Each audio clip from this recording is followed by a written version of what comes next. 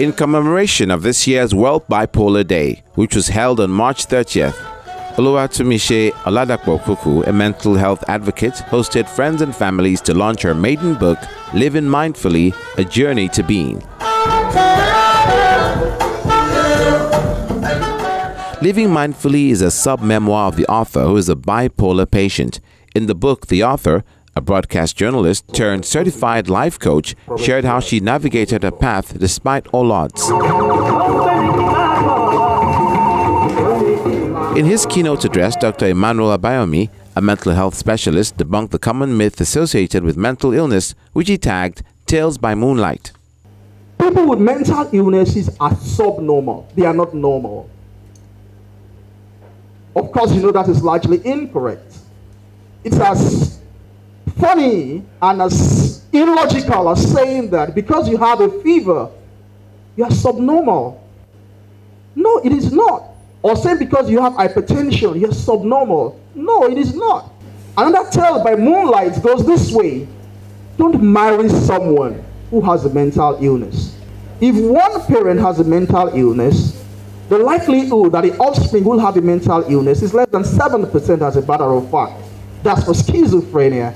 The guests, after being advised to find their haven despite challenging hustle and bustle, were entertained with good music.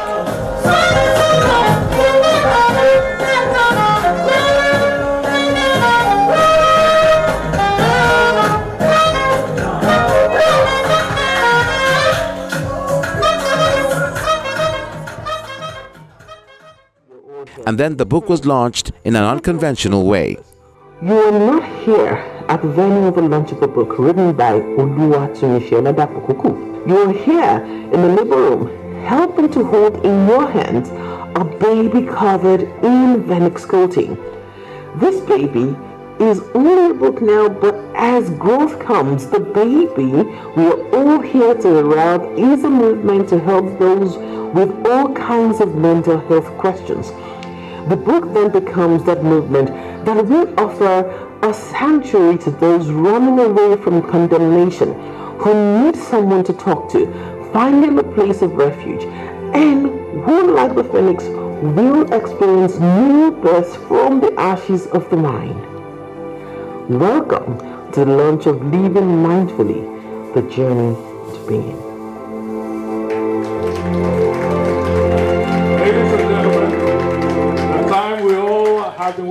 The author, who described the book as a documentary of her life, spoke about the purpose of launching the book and encouraged guests and readers to embrace their true selves. The intention is to invite you not just to buy the book and support Oluwatumise, your friend, your family, but to challenge you to be brave. Brave enough to sit with yourself and have a conversation with yourself. The purpose is to see if you can begin to understand why you wear the guards that you wear, the shields that you wear every time you face a day. This book is an offshoot of all the work I and the great people in my corner. One of the guests, Dr. Ifeoma Okogu, while encouraging Nigerians to be bold enough to ask for help concerning their mental health, explained that writing can be a healing process. One of the things that you will find when people are seeing their therapist is that they encourage them to write. Okay? So it actually is a healing process.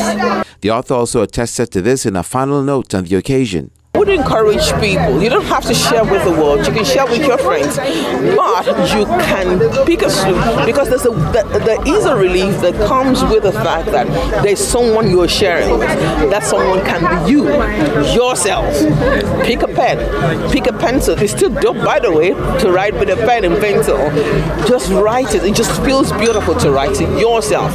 Oladapo Kuku revealed that a sequel to the 67-page book will be out soon.